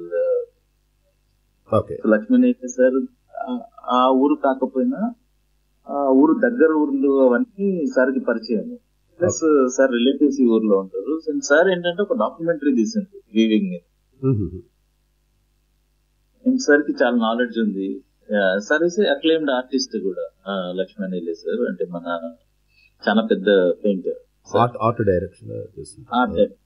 మన ఆర్ట్ డైరెక్టర్ మనము రిక్వెస్ట్ చేసి దానికన్నా ముందు ఇప్పుడు మూవీస్ లో ఈ టైటిల్స్ ఎప్పుడైతే ఈ డిజిటల్ రాకముందు టైటిల్స్ అవన్నీ కూడా సార్ రామ్ గోపాల్ వర్మ మూవీస్ ఇవన్నిటికీ ఫేమస్. అండ్ తర్వాత నా ఓన్ కలెక్షన్ ఇప్పుడు ఆర్ట్ ఎగ్జిబిషన్స్ అలా it's an well known artist Hyderabad నుంచి లక్ష్మణ్ సార్. బట్ రూట్స్ అక్కడ వచ్చేసారి అండ్ సార్ అక్కడ ఆల్రెడీ చేయడము డాక్యుమెంటరీ. సో ఆ రీజన్ తో ఈజీగా అయిపోయింది ఊరు దొరకడం, ఆ చుట్టుపక్కల ఊర్లన్నీ మొత్తం క్రెడిట్ అంతా లక్ష్మణ్ గారు. జనరల్ గా ఇటువంటి మల్లేశం లాంటి ఒక సినిమాలు తీయాలంటే మనకు ఒక కత్తి మీద సాము లాంటిది. సో ప్రేక్షకులను ఎంటర్టైన్ చేస్తూ తీయాలి. అయితే మరి ఇందులో కామెడీని లైట్ గా చూపించగలిగారు. ఇది ఎట్లా మీకు రైటర్స్ ఎవరన్నా సహాయపడ్డారా, లేకపోతే ఎలా యాడ్ చేశారు ఈ కామెడీ అనేది? ఇది పర్ఫెక్ట్ క్వశ్చన్ మహేష్. ఏంటంటే మనము నేను ఇన్స్పైర్ అయినా, సో ఇంకొకరికి ఇన్స్పిరేషనల్ గా తీయాలని అన్నా కూడా మూవీ మనము అది చాలా సటిల్ ఉంచాలి. ప్రీచింగ్ లాగా చెప్తే ఇప్పుడు మన పిల్లలు వినరు, ఆడియన్స్ కూడా ఇష్టం ఉండదు. సో దాన్ని మనం ఒక ఎంగేజింగ్ వేలో చెప్పాలి మనం, అంటే ప్రీచింగ్ కాకుండా ఎంగేజింగ్ వేలో చెప్పాలా. ఎంగేజింగ్ వేలో ఒక part of it is humour also, as you rightly said. So దానికి కొంచెం వరకు ఇప్పుడు అది నేను రాసినదే, బట్ మెజారిటీ ఆఫ్ ఇట్ ఆ క్రెడిట్ అంతా తెద్దింట అశోక్ కుమార్ సార్ది. సో తెద్దింట అశోక్ కుమార్ ఏంటంటే చాలా ఒక 200 షార్ట్ స్టోరీస్, కొన్ని నావెల్స్ ఇది రాసిన చాలా టాలెంటెడ్ రైటర్. యాక్చువల్ గా ఒక స్కూల్లో, గవర్నమెంట్ స్కూల్లో vice principal actual post, but writing hobby. So లక్కీగా సార్ దొరకడం. సో నేను అంతా ఒక దగ్గరికి రాసుకున్నా, అదొక నెక్స్ట్ లెవెల్ కి ఎలివేట్ చేసిన క్రెడిట్ అదంతా కూడా మన dialogue writer పెద్దింట Ashok Kumar sir. Wonderful. అలాగే ఇందులో ఓహో జంబి అనే ఒక పాట ఉంది కదా, ఆ పీరీల పండుగ, అది ప్రతి విలేజ్ లో మన రేడియోలో కూడా ఆల్మోస్ట్ 1 వీక్ ఒక్కసారైనా ప్లే అవుతుంటుంది అనమాట. నేషనల్ ఇంటిగ్రిటీకి సంబంధించినటువంటి ఏ అంశం వచ్చినా కూడా ఫస్ట్ ఇదే ప్లే చేస్తాం అనమాట. సో పిల్లలు అంటే ఒక స్కూల్లో పిల్లలందరికీ యూనిఫామ్ ఎందుకు వేస్తారంటే నేషనల్ ఇంటిగ్రిటీకి. అలాగే మత సామరస్యానికి సంబంధించినటువంటిది, అందరం ఒకటే అనే ఒక భావం కలిగించడానికి ఏదైనా ఒక టాపిక్ వచ్చినప్పుడు డెఫినెట్ గా ఈ పాటతోటే స్టార్ట్ అవుతుంది. మన రేడియోలో చాలా సార్లు ప్లే చేశాము. ఈ పాట గురించి చెప్పండి అన్న, నిజంగానే ఇది పాట ప్లాన్ చేశారా లేకుంటే యాదృచ్ఛికంగా జరిగిపోయిందంటారా? చాలా మంచి క్వశ్చన్ మహేష్. ఇది యాక్చువల్ గా అసలు ఇది సినిమాలో లేదు, అసలు ప్లాన్ లేదు, ఏం లేదు. సో మేము ఆ విలేజ్ లో ఉండి ఈవినింగ్ టైం రాసుకుంటున్నాము. ఇంట్లో కొన్ని కరెక్షన్స్, ప్రీ ప్రొడక్షన్ ప్లానింగ్ ఏదో చేసుకుంటున్నాం. టీమ్ అంతా, సినిమాటోగ్రాఫర్, డైరెక్షన్ టీమ్ అందరం అక్కడే ఒకే ఇల్లులో అక్కడే తినేవాళ్ళం, అక్కడే పడుకునే వాళ్ళం. సో హాస్టల్ లాగా ఉండేది అట్మాస్ఫియర్. మేము రాసుకుంటున్నప్పుడు సడన్ గా అంటే ఫ్రాంక్లీ ఈ పీర్ల పండుగ అనేది నాకు హై లెవెల్లో కొంచెం నాలెడ్జ్ ఉంది, కానీ నేను ఏరియాలో ఉన్నా కూడా నాకు అంత డీటెయిల్స్ తెలియదు మహేష్. నాకు మూవీ ఆ ఊరికి వెళ్ళే వర్క్ సీరియస్లీ. అయితే నేను వర్క్ చేసేటప్పుడు సడన్ గా మా టీం అంతా, అంటే చాలా టాలెంటెడ్ టీం ఉండేది. అంటే ఫర్ ఎగ్జాంపుల్ అప్పుడు సినిమాటోగ్రాఫర్ బాలు FTI నుంచి, ఎడిటర్ రఘు FTI నుంచి, ఇంకొక పర్సన్ FTI నుంచి, డైరెక్షన్ టీమ్ లో వీళ్ళంతా అక్కడే ఉండేవాళ్ళు, మనమంతా కలిసి ఉండేవాళ్ళం కదా. వీళ్ళంతా వాళ్ళు రాగానే వెళ్ళిపోయినారు అనమాట ఆ పీర్లు వాళ్ళతో. సో వాళ్ళు కూడా పీర్లు ఎత్తుకున్నారు. ఒక 3-4 అవర్స్ డాన్స్ చేసిన తర్వాత వచ్చింది. సో వరకు నాకు కూడా మేబీ అది ముస్లిం ఫెస్టివల్ ఏమో, లేకపోతే నాకు ఎక్కువ నాలెడ్జ్ లేదు ఇట్లా అనుకున్నా. బట్ దెన్ అది చూసిన తర్వాత అనుకున్నా, ఇది విలేజెస్ ఆ ఏరియాలలో చాలా స్ట్రాంగ్ ఒక ఎమోషనల్ ఇది ఉంది. అంటే ఇర్రెస్పెక్టివ్ ఆఫ్ వెదర్ హిందువా ముస్లిమా అని కాకుండా they have faith in it, and it's a very interesting unique thing అనిపించింది. అంటే మిగతా ఫెస్టివల్స్ ఇప్పుడు చూసుకుంటే ఇప్పుడు సంక్రాంతి, దసరా ఇట్లాంటివి మనకు ఫేమస్, అందరికి తెలుసు కూడా కదా. ఇది నాకు అనిపించింది ఈ మూవీలో మిగతా కొన్ని ఆర్ట్ ఫార్మ్స్ అవి చూసినవి కూడా అవి ఆల్మోస్ట్ ఎండ్ అవుతున్న ఆర్ట్ ఫార్మ్స్. ఇప్పుడు ఇనిషియల్ గా శారదాకారులని వాళ్ళు చనిపోయినప్పుడు వచ్చి పాట పాడేవాళ్ళు, లాస్ట్ జనరేషన్ వాళ్ళు వెళ్ళిపోయిందంటే ఇప్పుడు మన మూవీలో వాళ్ళు ఒక సీన్ లో వచ్చేసి పాడి వెళ్ళిపోతారు, బట్ దట్స్ ఇట్. అంటే ఇంకొక 10-20 years తర్వాత ఉండకపోవచ్చు అసలు ఆర్ట్ ఫామ్. సో అదే విధంగా ఎక్కువ మందికి తెలియదు కదా, నాకే తెలియదు. అంటే విలేజెస్ లో ఉన్న వాళ్ళకి తెలుసు, చాలా మందికి తెలుసు, బట్ ఇంకా చాలా మందికి తెలియదు. సో ఇది చాలా యూనిక్ ఉంది, బ్యూటిఫుల్ గా ఉంది అని ఆ ఇన్సిడెంట్ తో మళ్ళీ దాన్ని ఇన్కార్పొరేట్ చేసిన మూవీలో. అసిస్టెంట్ డైరెక్టర్స్ అంతా 3-4 hours వెళ్ళి అది ఎత్తుకొని ఆడి డాన్స్ చేసి ఫ్రాన్స్ లో ఉండే వాళ్ళంతా ఒక 3-4 hours. సో అది ఇన్స్పిరేషన్. అది ఆడేటప్పుడు కూడా ఒక రకమైనటువంటి విధంతో మనం కాళ్ళు కదిలించాలి. అదొక ఫ్రాన్స్ లో వెళ్ళడానికి ఒక ఈజీ వే అనిపిస్తుంది. అంటే ఇప్పుడు ఒక ఆ బీట్ ఇంకా ఆ డివోషన్ తోటి ఒక దీంట్లోకి వెళ్ళిపోతారు. ఆ ఊదు పొగ, ఆ ఊరు వాళ్ళందరూ కూడా అక్కడికి చేరడము. ఇప్పుడు ఈ నాటు నాటు నాటు అప్పుడు ఎట్లయితే ఒక రకమైన థీమ్ తోటి వాళ్ళు డాన్స్ చేస్తారో ఇద్దరు హీరోస్, అందులో ఈ ఓహో జాంబీ అనే పాట డాన్స్ కూడా అంటే ఆ పీరుల పండుగ అప్పుడు కూడా ఒకే రకంగా కాలు కదపాల్సి ఉంటుంది. చాలా డిఫరెంట్ గా అది చాలా కరెక్ట్. ఒక ప్యాటర్న్ అది, బట్ అది విలేజెస్ కి అయితే అది న్యాచురల్ గా వచ్చే ప్యాటర్న్ అది. బట్ అది చేయడము దాంతో ఒక డివోషనల్ ఫీలింగ్ అయితే వస్తుంది. ఇది ఈ మూవీకి చాలా యాడెడ్ అడ్వాంటేజ్ ఉందని చెప్పేసి నేను అనుకున్నాను. అది అసలు ఎక్స్పెక్ట్ చేసిన ఇది కాదు మహేష్. ఇంకోటి ఏంటంటే ఈ సాంగ్ మనం క్రియేట్ చేసింది కాదు, ఈ సాంగ్ జనాల నుంచి వచ్చిన సాంగ్ ఇది. సో దానికి ఇప్పుడు జానపదానికి క్రెడిట్ ఇవ్వలేము, ఎందుకంటే అది ఎవరు ఒకరు ఒరిజినేటర్ ఉండరు కదా, అట్లా అల్లుకుంటూ వెళ్తారు అది. బట్ ఇది సగమే అంటే కొంచెమే ఉంది అది పాట. ఆల్రెడీ జానపదంగా ఉన్న పాట ఒక 1 minute అట్లుంది. సో ఇది కొంచెం ఎక్స్టెండ్ చేస్తే బాగుంది కదా అని అప్పుడు గోరెడ్డి వెంకన్న సార్ దగ్గరికి వెళ్తే 5 minutes లో రాసిన పాట రెస్ట్ ఆఫ్ ఇట్ ఇంకొక హాఫ్. అద్భుతం అన్న నిజంగా కూడా. అది ట్రైలర్ లో కూడా ఆ డప్పుల మీద ఆ పాట వేసుకుంటూ అలా పేర్లు రావడం అనేది అదొక బ్యూటిఫుల్ ఎంట్రీ లాగా అనిపించేసింది నాకు స్టార్టింగ్. గోరెడ్డి వెంకన్న గారు సార్ అది 5 minutes లో ప్రొలిఫిక్ రైటర్. అంటే ఇప్పుడు ఎక్కువ టైం తీసుకోవడం అట్లా కాదు, ఇది జస్ట్ ఒక 5 నిమిషాలలో రాసిన rest of it. Next sir గొంతుతో ఎక్కడ స్టార్ట్ అవుతుంది అదంతా సార్ రాసిన పాట. వండర్ఫుల్ అన్న. మనతో మాట్లాడడానికి మరొక ఆత్మీయులు రెడీగా ఉంటున్నారు. హలో నమస్తే మామ. నమస్తే మామ. ఎవరు మామ, ఎక్కడ నుండి మాట్లాడుతున్నారు? నేను దోహా ఖతర్ నుండి మాట్లాడుతున్నాను. నా పేరు Shankar. Doha Qatar. Okay, Doha Qatar నుండి మాట్లాడుతున్నాను. రాజు గారు వచ్చిన తర్వాత నాకు fine బాగుందిగా interview, very nice interview మీరు తీసుకొచ్చారు డైరెక్టర్ గారు. రాజు గారితో మాట్లాడచ్చు? మాట్లాడారు. నమస్తే రాజు గారు. నమస్తే రాజు గారు. నా పేరు శంకర్. నేను దోహా ఖతర్ లో ఉంటా. దాదాపు 10 సంవత్సరాల నుండి ఇక్కడనే ఉంటుంది.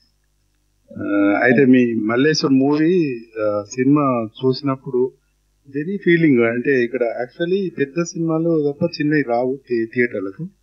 కాకపోతే చూడాలని తాత కోసం కొన్ని రోజుల తర్వాత మేము చూడడం జరిగింది. చూసిన తర్వాత ఎంత ఇన్స్పైర్ అయినామంటే అంటే చాలా బాగా నచ్చేసింది. మీరు అన్నట్టు ఇప్పుడు మాట్లాడుకుంటారు కదా ఆ సాంగ్ గురించి చెప్తున్నా. పెద్ద హైలైట్ ఆ సినిమా సాంగ్. ఆ పీరియల పండుగప్పుడు అది ఆ పీరియలు నిలబెట్టిన కాడ అది పెద్ద గోతి తోడతారు. అందులో మంట పెట్టి దాన్ని అందరు మంటలో ఇంటికి అందరు ప్రతి ఒక్కళ్ళు, నేను కూడా పోయినా సార్. ఆ కర్రలు ఉంటాయి కదా, పాత కర్రలు వేసి కొంచెం గుండం చుట్టూ గెంతులు వేసుకుంటే ఎగురుతారు, పడుతుంది. చాలా బాగా అనిపిస్తుంటది. అది నిజంగా అలా చూపించారు కదా మీరు. కానీ ఇట్లాంటి సినిమాలు మాకు ఇంకా కావాలి. ఎందుకంటే బయట దేశాల్లో ఉన్న వాళ్ళకి మాత్రం ఇట్లాంటి సినిమాలు బాగా చాలా నచ్చుతాయి. రియాలిటీని మీరు తీసుకొచ్చారు కాబట్టి మళ్ళీ ఇట్లాంటి సినిమా ఎప్పుడు చేస్తారో మేము ఎదురు చూస్తున్నాం మీకోసం. మీరు ఏదైనా తీసుకురండి. మీకు ఇన్స్పైర్ అయితేనే సినిమా చూస్తాం అంటారు కాబట్టి మీరు ఇట్లా బయట దేశం ఒక్కోసారి రండి. వచ్చినప్పుడు ఇక్కడ చాలా మంది ఎంతో మంది వస్తుంటారు. వాళ్ళు ఎంత ఎత్తు ఎదుగుతారో అన్నది వచ్చినప్పుడు వేరే ఉంటారు. వాళ్ళు ఎదిగిపోతారు. అది మీరు ఫీల్ అవుతారు ఖచ్చితంగా మీరు ఇక్కడ చూస్తే. అదే నేను కుమార్ సార్ది ఒక స్టోరీ అనుకున్నా కానీ అది టూ మచ్ పెయిన్ఫుల్ ఉన్నది శంకర్ గారు. అంటే అది పాజిటివ్ ఎట్లా చేయాలని అర్థం కాక ఆగినాము. అంటే గల్ఫ్ మీద అది టూ మచ్ బాధతో ఉన్నది. అవునవును, చిన్న పల్లెటూరు నుంచి వచ్చి ఇక్కడ కష్టపడి పైకి వస్తారు చాలా మంది ఇక్కడ. సో పెద్ద కంపెనీలు చాలా మంది. అశోక్ సార్ది కూడా దగ్గరలో మన గల్ఫ్ నుంచి ఎక్స్పీరియన్సెస్ ఉన్నాయి కాబట్టి అట్లా నేను చదివినా అనమాట. పాజిటివ్ ఎట్లా చేయాలి అనేది ఒకటి. అంటే ఏదైనా మనం ఇన్స్పిరేషన్ నుంచి దానికి పాజిటివ్ ఎట్లా అనేది కొంచెం ఆలోచించాలి. బట్ మాత్రం ఖచ్చితంగా తీయండి మీరు, ఎందుకంటే మాకు చాలా ఇష్టం అనిపిస్తుంటది. ఇప్పుడు మేము అందరం షేర్ చేసుకుంటాం. విలేజ్ కి సంబంధించింది మీరు నమ్మరు శంకర్, మల్లేశం మూవీ వచ్చిన తర్వాత ఎంతమంది యూట్యూబ్ ఛానల్స్ విలేజ్ లోకి వెళ్ళిపోయాయి. అంటే ఇప్పుడు ఈ రోజు విలేజ్ లో ఏదన్నా ఒక చిన్న సక్సెస్ స్టోరీ దొరికితే చాలు, దాన్ని బ్యూటిఫుల్ గా ప్రజెంట్ చేద్దామని చెప్పేసి చిన్న చిన్న షార్ట్ ఫిలిమ్స్ అంతగా ప్రభావితం చేస్తుంది. అంటే ఇప్పుడు ఏదైనా కూడా దీన్ని ఏమంటారు, వ్యూవర్స్ కవరేజ్ అని చెప్పేసి అంటారు, ప్రేక్షకులను కవర్ చేయడం.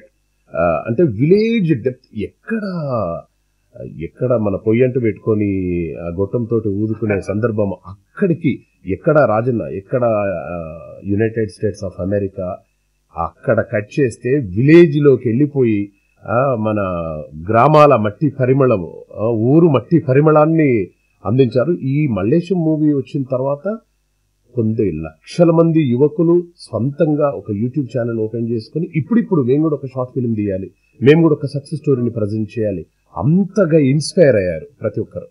అందుకోసమే ఈ రోజు విలేజ్ ఛానల్స్ అని మనం చూస్తే వాటన్నిటికి వెనక మల్లేశం కూడా ఇందులో పెట్టారు. ఎగ్జాక్ట్లీ, గంగవ్వ. సో గంగవ్వ గురించి కూడా చాలా బాగా. ఫస్ట్ ఇప్పుడు దీంట్లో గంగవ్వ ఫస్ట్ ఫిల్మ్, చాలా మంది యాక్టర్స్ ఫస్ట్ ఫిల్మ్. ఈవెన్ పుష్పలో మన జగదీష్ చేసిన కేశవ్ క్యారెక్టర్ అదంతా ఫస్ట్ ఫిల్మ్ మన మూవీకి.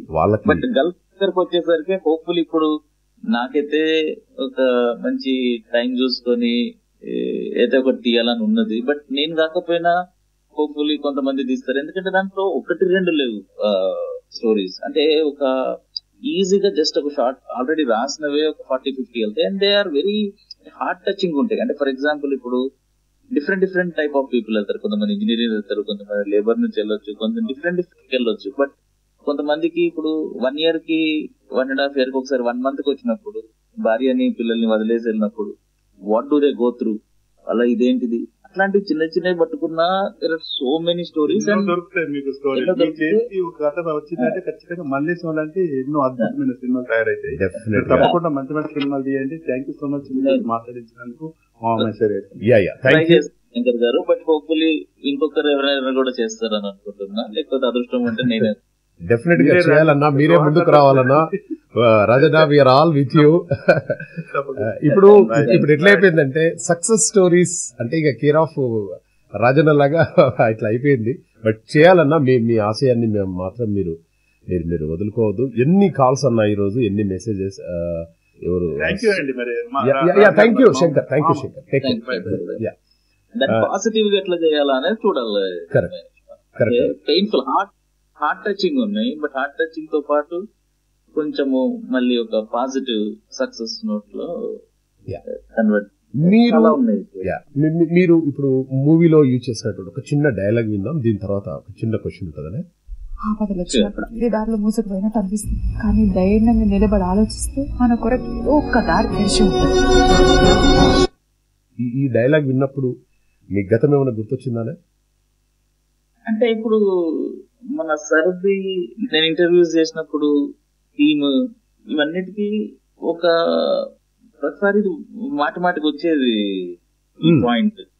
సారేమని అంటే ఓకే ఏదో ఒకటి చేసినా ఫెయిల్ అయింది, బట్ ఫెయిల్ అయినప్పుడు నాకు ఎందుకు ఫెయిల్ అయింది, దానికి ఇంకొక ఆల్టర్నేటివ్ మళ్ళీ ఆ మెషిన్ లో నుంచే దొరికేది అనేది 100% ఒకటి ఉంటుంది. ఒక ఫెయిల్ అయిందని అంటేనే దానికి ఒక విధానం ఉంటది కదా, ఏదో ఒకటి ఉంటుంది. అది ఏంటి అని కొంచెం టైం పడుతుంది, but most of the time ఆ సిచ్యువేషన్ నుంచే సొల్యూషన్ దొరుకుతుంది. కొంచెం ఓపిక పట్టాలి అనేది సార్. అదే దాన్ని కొంచెం డైలాగ్ రూపంలో రాయడం జరిగింది.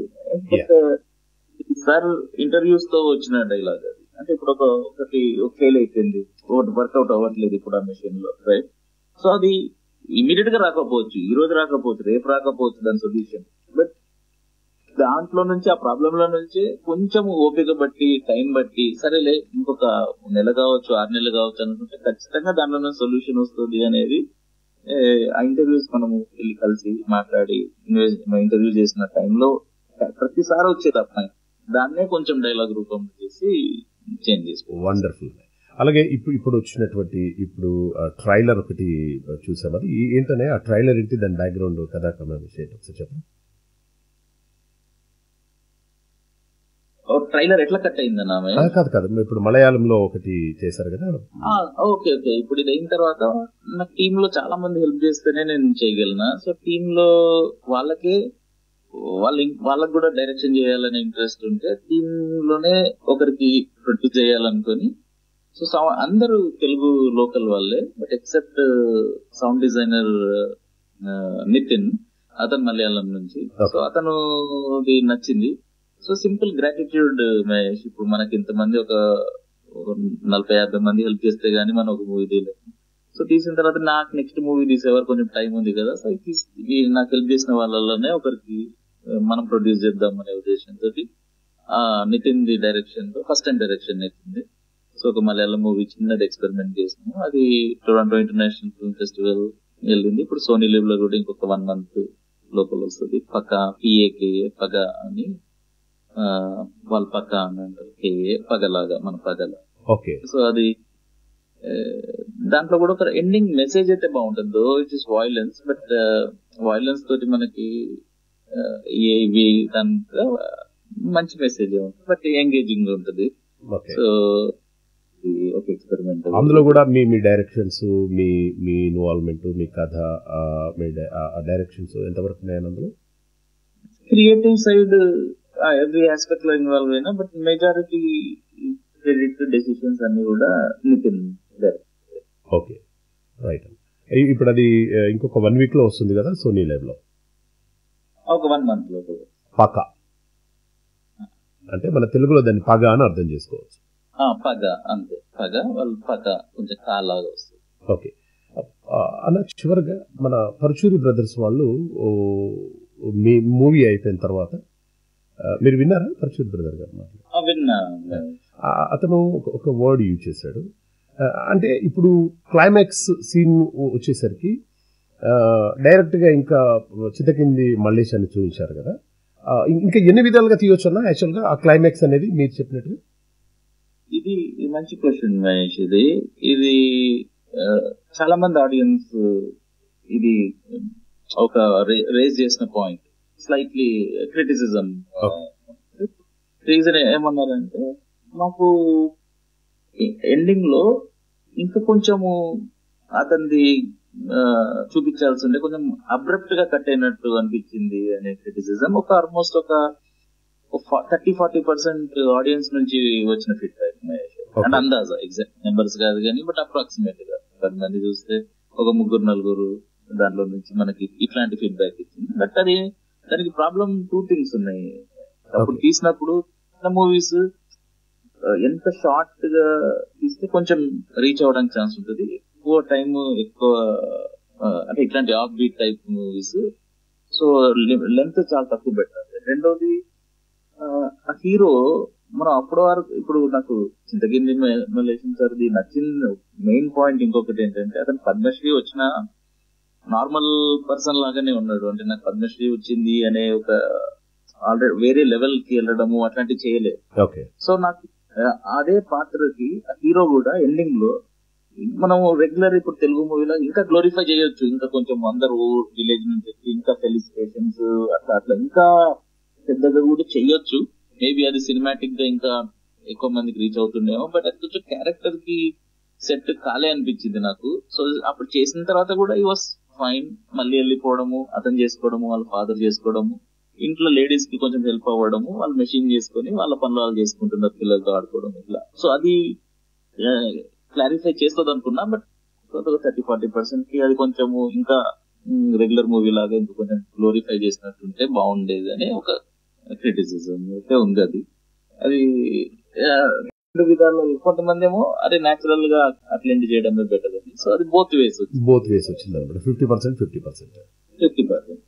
వండర్ఫుల్. అలాగే ఇప్పుడు మీకు వచ్చేది అంటే నేను ఒక 2-3 minutes లో క్లోజ్ చేస్తాను, మళ్ళీ మీటింగ్ ఉందని చెప్పారు మీకు. అలాగే ఇప్పుడు తెలుగు భాష అంటే మన మరుగున పడుతున్నటువంటి తెలుగు భాష, మన సంస్కృతి కానివ్వండి, మన నాటకాలు కానివ్వండి, మన పద్యాలు గద్యాలు ఇవే ఉన్నా కూడా, సో ఇది ప్రాసెస్ స్టార్ట్ అయిపోయిందా? ఇది న్యూ మూవీకి స్టార్ట్ అయింది మహేష్. కాకపోతే తెలుగు ఇండస్ట్రీ నుంచి పెద్ద ఎంకరేజ్మెంట్ లేదు. ఎందుకంటే ఇట్లాంటివి ఆఫ్ బీట్ ఎక్కువ మంది ఎంకరేజ్ చెయ్యరు. ఆడియన్స్ కూడా ఎంత చేస్తారో తెలియదు నాకు. బట్ లిరిసిస్ట్ కొంతమంది ఇప్పుడు స్క్రీన్ ప్లే చదివి పోయమ్స్ రాయాలి తెలుగులో. సో తెలుగులో పోయమ్స్ రాసేవాళ్ళు తక్కువ, పోయిటరీ చదివే వాళ్ళు తక్కువ, పోయిటరీ రాసే వాళ్ళు తక్కువ, ప్లస్ లిటరేచర్ రాసే వాళ్ళు తక్కువ, లిటరేచర్ బుక్స్ చదివే వాళ్ళు తక్కువ. సో ఇట్లాంటి సిచ్యువేషన్ లో అసలు ఇట్లాంటి టాపిక్ మీద తీస్తే ఎంతమంది చూస్తారు తెలియదు. బట్ సరే అయినా ధైర్యం చేసి చేద్దాము అని అంటే పోయిట్స్ బిజీగా ఉంటారు, వాళ్ళకి ఇంట్రెస్ట్ లేదు. ఇట్లాంటి ఫ్యాక్టర్స్ కూడా కొంచెం ఆఫ్ బీట్ అనగానే యాక్టింగ్ చెయ్యనే దాంట్లో ఉంటారు. సో చూడాలి, ట్రై చేస్తున్నా ఇంకా. బట్ కొంచెం ప్రాబ్లం అవుతుంది, హిందీలో ట్రై చేస్తే. అంటే ఇప్పుడు ఇప్పుడు తెలుగు భాష మీద మనం అనుకుంటున్నాం కదా, ఇది హిందీలో తీయడం వల్ల నిజంగానే వర్కౌట్ అవుతుంటారు? హిందీ భాష వేరు కదా. అంటే అప్పుడు మనము తెలుగు వదిలేసి మొత్తం హిందీ హిందీ మీదే ప్రజెంట్ చేస్తారు. ఓకే, అట్లీస్ట్ కొంతమంది యాక్టర్స్ వస్తాయి. అంటే ఇప్పుడు ఫర్ ఎగ్జాంపుల్ ఇప్పుడు దీంట్లో కొంచెం మిడిల్ ఏజ్డ్ అమ్మాయి, ఇద్దరు చిన్న పిల్లలు మదర్ రోల్ కావాలి. తెలుగు యాక్టర్స్ నేను తెలుగు తీసినప్పుడు ఓన్లీ తెలుగు మాట్లాడే వాళ్ళని తీసుకోగలుగుతాను, ఎందుకంటే సింగ్ సౌండ్ లో చేస్తా కాబట్టి. వేరే దగ్గర నుంచి చేయలేను, ఎందుకంటే న్యాచురాలిటీ రాదు. సో తెలుగు మాట్లాడే వాళ్ళు కాదు, తెలుగు మాట్లాడే యాక్టర్స్ తక్కువ. ఉన్న కొంతమందిని అడిగినప్పుడు they are not interested. So plus lyricist poems రాసేవాళ్ళు. ఒక బ్యాడ్ లక్ ఏం జరిగిందని అంటే, నేను అందరితో ట్రై చేసి ఎవరు ఇంట్రెస్ట్ చూపించకపోతే లక్కీగా లాస్ట్ కి ఇంకా సిరివెన్నెల సార్ ని పట్టుకున్నా. మేము ఒక 1 month back and fourth time గడిపినాము. Sir interested ఉన్నారు, సార్ ఇంకా నేను వస్తున్నా రాజ్ నవంబర్ కి అక్కడికి కలిసి రాసుకుందాము అని అన్నా. అప్పటికే సార్ది ఇదైపోయింది. సో ఆ సెట్ బ్యాక్ తో సరే ఇంకా అక్కడ కొంచెం ప్రాజెక్ట్ కొంచెం ఇదైంది. డెఫినెట్ గా ఇది ప్రాజెక్ట్ సక్సెస్ కావాలన్నా, అలాగే ఇటు తెలుగు భాషలో అటు హిందీ భాషలో రెండిట్లలో మీరు రిలీజ్ చేయాలి. అవసరం అనుకుంటే పాన్ ఇండియా కూడా ట్రై చేయొచ్చు. ఈ భాష గురించి ఎన్నిసార్లు అంటే ఇప్పుడు మన తెలుగులో ఎలానైతే తెలుగు మాట్లాడే వాళ్ళు తక్కువైపోతున్నారో, ఈవెన్ దో హిందీలో కూడా అలాగే హిందీ మాట్లాడే వాళ్ళు తక్కువైపోతున్నారు. ప్రతి మాతృభాష కూడా తక్కువైపోతుంది. కాబట్టి the cause is for everywhere. Literature ఇంకా పోయిటరీ సేమ్. అది సో చివరిగా